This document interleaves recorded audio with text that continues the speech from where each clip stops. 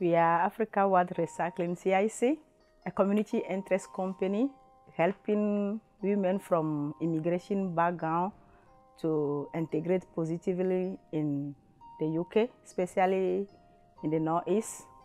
And we use second-hand clothes, shoes, bags. We sort those clothes out, send them overseas for other people to use them. It's like we are protecting our environment, we are creating jobs, and we also promote education of young girls in Africa. We get some donation from individuals, and we also buy from people.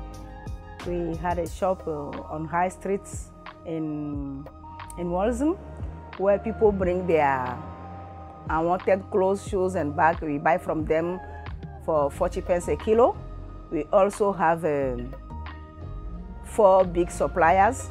For example, where we are now, this is our main supplier.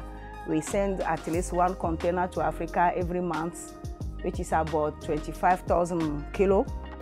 Although we are happy that our profit is social, we are creating jobs, we are helping women, and we don't want to depend on the grants 100%. So we sell our products to make money, to be sustainable. 80% of our money is from our sales and 20% grants. But we will love to have more donation. If you can get a lot of donation from the public, it will help us to grow. I'm happy that I changed somebody's life. And if you have everybody is okay in the community, it will reduce the criminality and a lot of things.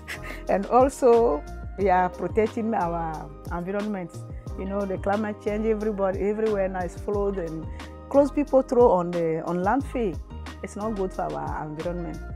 So that clothes, some of them are quite nice. Other people can use it in Africa or Asia or Pakistan, things like that. So it's better we protect our environment as well and make everything green.